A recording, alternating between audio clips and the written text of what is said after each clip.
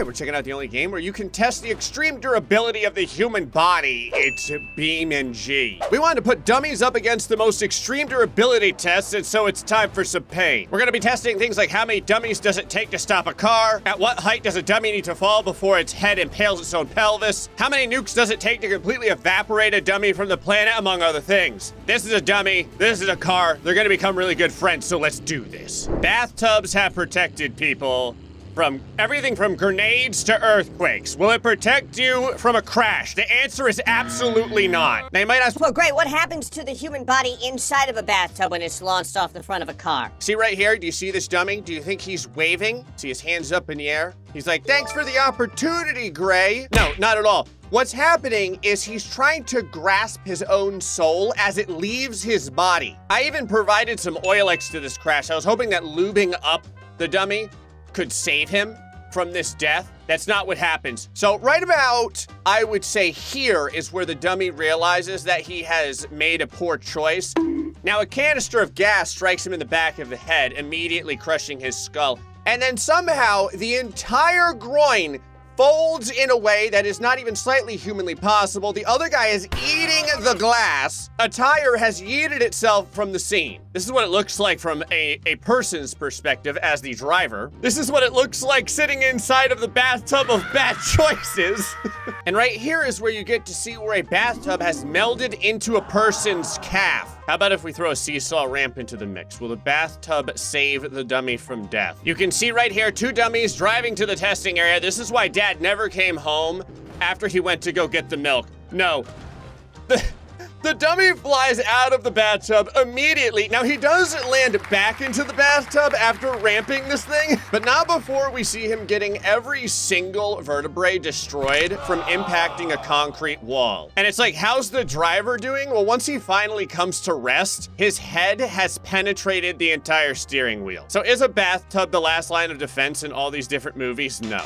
How many dummies does it take to stop a car? Here is a dummy. He is prepared to die for this test. Here is a car aptly named Pain. Now you'll notice the car here is not overpowered or particularly fast in any way. We wanted a nice baseline. One dummy cannot stop a car at all. It barely slowed it down. In fact, the only thing that's happening is this dummy is getting a free Uber ride. You'll notice, though, that he has gripped onto the hood incredibly well. He's basically a human ornament. I'm pretty sure all the damage is to the windshield, and that's from the head snapping against it. I needed to really slow things down so that we could understand what part of the dummy strikes first. It's the knees. It's 100% the knees.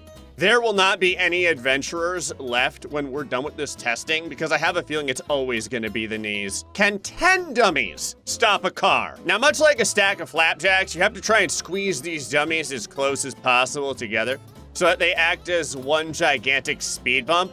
Needless to say, though, 10 dummies can also not stop a car at all. Some of them will get stuck under the wheel well, which will slow it down like this, but all that I have created is a human snowplow. No joke, if we look closer at this, I'm almost certain that someone's legs gets tangled inside of the belts of the vehicle. Whose legs is it? Is it the first guy? I'm pretty sure it's the first guy. If you're one of the first two people, you have the worst spot in this entirety of testing. Because the rest of the dummies just fly from the shock of the first few dummies, but the first two dummies get to get stuck inside of the engine block. So how many dummies does it take to stop a vehicle? 50. It is 50 dummies in order to have any chance to do it, and you'll see why in a second. Now, some of the dummies are having, some of my dummies just had heart attacks. Hold on. Okay, I think at this point I have hired dummies with a lot better cardiovascular strength, and they are all perfectly in line. Pain versus 50 of the bravest dummies this side of the Rockies. You'll notice all of them standing tall, only to get crushed by the car, and the car gets completely stopped. The dummies have lodged themselves underneath the chassis and are now stuck inside of the wheels, so the wheels can no longer turn at all. Now, this position will give you an excellent view of how far the raw power of the car takes it, which is right about to the 15th dummy before it is shucked off to the side and the snowbank of dummies to follow leave it unable to climb. Now, if you wanted to see something absolutely nightmarish, you can watch it from this view. so you can see the dummy centipede of horror growing and sliding with the underside of the car. I love how there's no natural movement here at all. It's just like a janky, glitched up mess. And then how about something with more speed and more power? Something a bit more modern? It doesn't matter. 50 dummies will stop just about anything or completely break the game. You'll notice right here that the only thing speed does is dissect the dummies a little bit more. There's a foot, there is a head, that is an entire arm. It looks like it's giving us the thumbs up. That means that the dummy is fine. There is a dummy on the bottom there, dabbing on the haters. 50 dummies is the correct number. This test had very unpredictable results. That was one dummy. How many dummies does it take to stop 2 cars from getting into a head-on collision? Now you'll notice that one dummy has no effect at all. As a matter of fact, you may have seen a piece of the car kick a field goal. Did you catch it? I have to slow down a lot so that you can see, because it shoots off of the car at light speed after these two hit together. There it is. It's the side view mirror. So what about 10 dummies? 10 dummies are able to change the trajectories of the car enough to stop a head-on collision. Now you get a perfect opportunity to witness this right about here, as the car is shucked in such a way. Now, unfortunately, there is kind of like a comet of dummies that has been formed by this crash, but the amount of dummies managed to increase the height of the one car enough to the point where it could not get into a full head-on collision anymore. How high does a dummy need to fall before it bounces at least 6 feet off the ground? Now you'll see starting off, we have a dummy at 3 foot, 6 foot, and 9 foot. All of the falls from this height are not that bad. Well, I say not that bad. Obviously, people's heads are striking the asphalt pretty hard. Now, you'll notice right here, both of the knees buckle inward and probably break. Right over here, it's more or less the hips giving up, and then the head snapping backward and the neck getting pulverized. And that's only at 6 feet. And then at 9 foot, that little extra distance in order to get closer to terminal velocity does so much.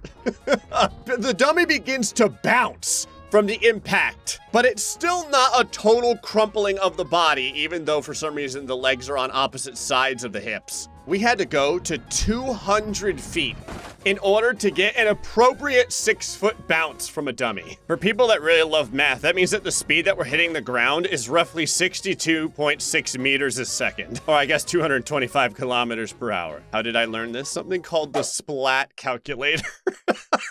How does gravity affect dummies involved in jumping cars? Right here, we're going to be jumping with Earth gravity. So GTA makes it look pretty easy to just stick a landing and survive. You'll notice right about here, this is where things begin to go sour for the dummy, because it's doing like 13 flips, and then in the end, its forearm has penetrated its own skull due to Earth's gravity. Now, where do things go wrong? See, right about, I would say, here, the dummy begins to raise its hand in the air as if to protect its skull from what is coming. It sees that the car is fully flipping. It is going to land directly on the roof. That doesn't work at all because the hand is turned into a gelatinous mass. At this point, he has no control over what his arm does because the bones are now basically yogurt. And after this roll right here, the arm begins to try to murder the individual that possesses it until, like a spear from Asgard, it has penetrated the back of the occipital bone. So what happens if we move over to moon gravity? I had no idea how much this would cause the test itself to become absolute agony. The problem here is that the vehicle doesn't have enough weight from the gravity pushing down on it to catch the asphalt. So it can't gain any speed, and I can barely drive the thing because there's no friction. So taking apart the fact that I'm going to hit this ramp at about 25 miles an hour, can it jump this distance? Yes, it can. Because of the gigantic amount of space that you're able to cover. Plus, when you impact anything at this low gravity, look at how lightly it takes the impact. The dummy here would probably survive this jump from moon gravity. Moon gravity also allows you to get the epic undercarriage shot as it flies through the air.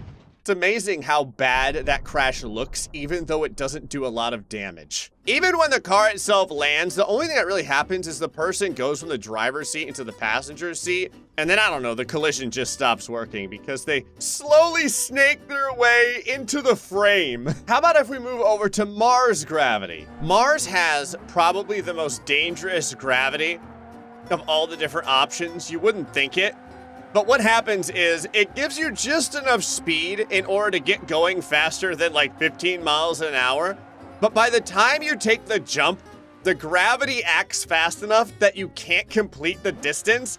And it also makes it hurt bad enough that when you hit the ground, the impact is significant to the point where the car will catch on fire and the dummy will be burning alive. That right there is a decent amount of damage. Now, as we slowly cascade into the ravine, we'll get the opportunity to reach a speed that is enough to where it finally impacts the bottom of the ravine, catches on fire, and the test subject is burning like a hot pocket inside of a microwave that's been left on by a high school student. Okay, so let's go high. We did the moon, we did Mars. How about Jupiter? Mainly the question I had is, could the car even drive in Jupiter's gravity? The car drives great.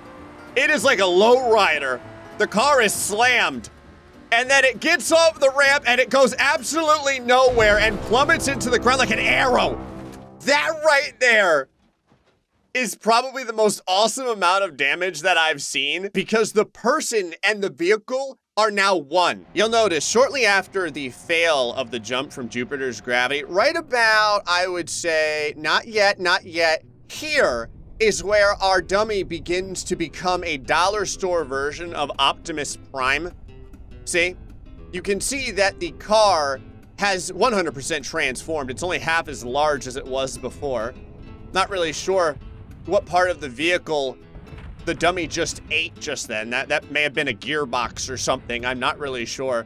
And we have melded and completely fused into the glass. Are you able to make the jump at Saturn's gravity? Saturn is kind of right in the middle of everything. Not as bad as Jupiter, and it's not as light as anything like Mars or the moon. The answer is not quite. You may get just not enough to die horribly, to the point where your head impacts the glass immediately, a tire flies off, and then you fall down into the ravine again of sadness. At the bottom of the Sarlacc pit, like always, you catch on fire. I have no idea why this is the most flammable area on Earth, but it is. The coolest amount of gravity, though, goes to Uranus. I know it sounds like we did that on purpose, like it had to be Uranus that had the most interesting amount of gravity. This gravity is perfect because for some reason, it loves to rip the car in half. No, seriously, it rips the car in half, the front to the back, and then there's enough gravity to keep you flying after the car gets ripped, so you make the jump, but you're also bifurcated by your own door. So the dummy gets cut in half and the car gets cut in half. That's awesome. It's kind of everything in this gravity range. Venus is exactly the same. Venus gravity. Will it rip you in half, you ask? The answer is pain. And also, absolutely it will. I don't even know what's on fire on this car right now because half of it's gone. And the entire back seat and the trunk isn't there anymore, and yet somehow a fire has broken out in that area. The safest gravity is Mercury. If you want to survive and do epic jumps, you need to go to Mercury because the amount of gravity is perfect to get speed, perfect to catch huge air, and when you finally land, it is the softest, smoothest landing you can get. The dummy suffers no damage and sticks the landing. I mean, other than possibly a couple of compacted vertebrae. Just for kicks, we tried Pluto. The problem is that there's not enough gravity to do anything. The car just kind of bounces off of any little bump in the road, and then it never gets its bearings again. And it just kind of floats around like a sad Frisbee. You can't even die from hitting the ground because you're only hitting the ground at like 3 inches a second. Like, look at the fall here. The guy has every opportunity in the world to probably take a nap or make himself a sandwich before eventually the car impacts with the grass. And 0G is pretty much what you would expect 0G to be. Is a small hydraulic press more dangerous than a large hydraulic press? I mean, technically they're all pressing the same amount, right? So where's the danger come from? This test revealed something very interesting. The danger comes from the smaller surface area. When you have a much smaller hydraulic press, from this distance, it really doesn't do anything. It just kind of, you know, slowly turns your neck in on itself and then makes you flop to the ground. When you're on the ground and have nowhere to go, it completely dissects the dummy. The head, the arms, the torso all broke off immediately. The larger hydraulic press, again, from up top, not really too much. You lower it down so there's less places to go, it's okay. It ripped the dummy in half and then the dummy glitched out of existence. That was pretty cool. When the dummy doesn't glitch out of existence, with enough beatings, you can get it to rip in half. And then the largest hydraulic press, as you would expect from this testing, showed the lowest amount of immediate death. Look at this, dummy is still in one piece. That is incredible. I mean, you can just pummel this thing with the large hydraulic press and you will not get a limb to come off. Small hydraulic press, amazing. Right there. Do you see that? That is just the legs. It's just the two legs trying to run away from the challenge. It's like, I don't want to be here anymore. Not after all this time. Random hand playing the piano in midair. Large hydraulic press does turn a person into a piece of human tinfoil, but nothing gets ripped off. What happens if you drop different things on a dummy? Like a hay bale. Not gonna lie, the hay bale did a lot more than I expected it would do. It doesn't seem that bad, but I don't know if a person can survive that. If you notice, there was nothing left of their neck when the hay bale hit them on the top of the head. I mean, it's only gonna get worse. Here's a slab of concrete falling onto the dummy. It did take significantly more damage, and it did open up the chest cavity like it was performing open heart surgery, so that is an interesting piece of information. The anvil was a little bit less impressive, maybe because it's just smaller in size. That's 1,000 pounds. This is a fantastic view of what it did do, though. That much weight over such a small area. It'll reduce your height from a 6-foot person into like 4'9" immediately. Still though, the dummy's in one piece. How about a gigantic boulder? It's at this point that we get to see real damage. The dummy not only takes the damage hard from the boulder, but it just starts to randomly get possessed by the devil. I don't know why. You can see, there is no motion from this creature until it gets turned into human mashed potatoes. Now it can suddenly break dance. It's like an aftermarket member of the Three Stooges once it gets compacted into a human flapjack. Right here, you can see as the skull is removed from the entirety of the body and the torso is reduced to about 1/3 of its total size. For fun, as you can imagine, we had to eventually put a dummy up against a nuke in order to find out not just how to take parts of the dummy off, like we have been testing up to this point, but what it would take to just remove the dummy from existence inside of the game. Now, the nuke itself does incredible damage from the impact. That was a direct hit onto the skull. The explosion afterward and the odd mist of Mountain Dew that rains over the dummy still kept it mostly in one piece. Now, yes, it is high-fiving its own brain with its hand, but you can see the dummy still in one piece. How about 360 nukes? It is a literal carpet of nukes. I don't know if you'd want to rest on this after a hard day's work. Well, it's not like it would matter. It would probably de-atomize your entire body. But this, as we follow the insanity to the ground, causes this.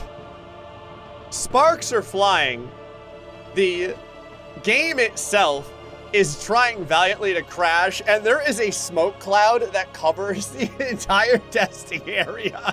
If you try and slow down to see what happened, this glitched out insanity is what you get, so good luck. Much like the event Horizon, BeamNG at this point opens up a gateway to Satan's backyard, and the dummy literally evaporates.